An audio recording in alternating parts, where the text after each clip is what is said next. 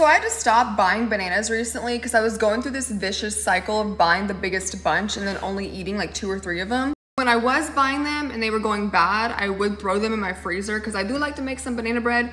But today, after my grocery run, I had to reorganize my freezer. And whenever I did that, I found all of my bananas. I don't know how many loaves of banana bread I thought I was trying to make.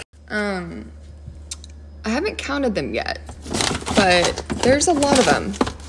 1, 2, 3, 4, 5, 6, 7, 8, 9, 10, 11, 12, 13, 14, 15, 16, 17, 18. I feel like 18 bananas is not normal to just keep on.